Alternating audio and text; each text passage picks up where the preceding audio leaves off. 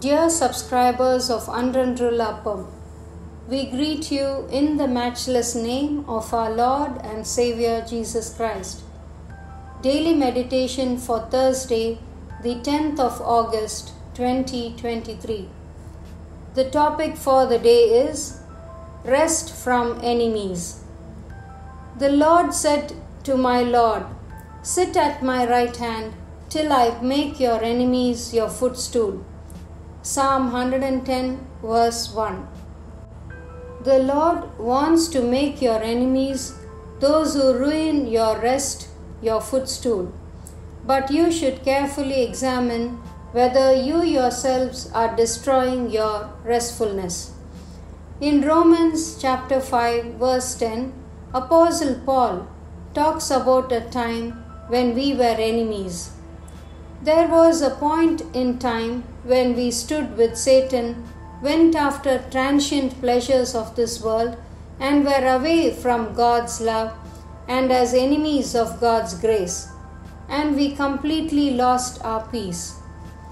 The scripture says, "And you who once were alienated and enemies in your mind by wicked works, yet now he has reconciled in the body of his flesh through death, to present you holy and blameless and above reproach in his sight." Colossians chapter 1 verses 21 and 22. We were as enemies of the Lord in our mind. Such enmity came about because man had allowed sin in his life. But the Lord never looked at us as enemies. He only saw us as His own friends, brothers, and children. He embraced us with love and redeemed us with His precious blood shed at Calvary. And once He has redeemed us, He Himself became the arch enemy of all our enemies. He became our advocate and fought our battles for us. He subjected our enemies at our feet and made them our footstool.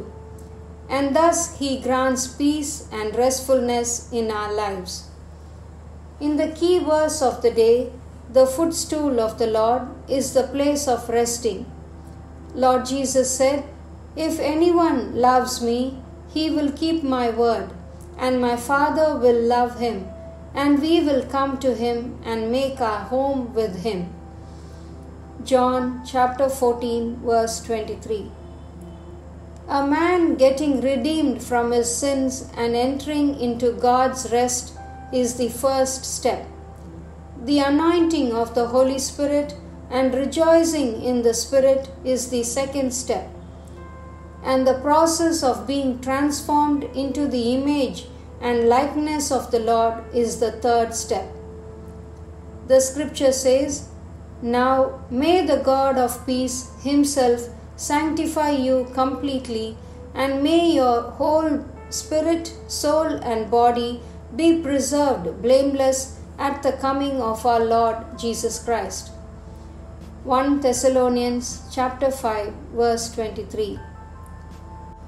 Verse for further meditation. It shall come to pass in the day the Lord gives you rest from your sorrow and from your fear and the hard bondage in which you were made to serve. The whole earth is at rest and quiet. They break forth into singing. Isaiah chapter 14 verses 3 and 7. Bible reading for the day. In the morning, Psalms 79 and 80. In the evening, Romans chapter 11 verses 1 to 18.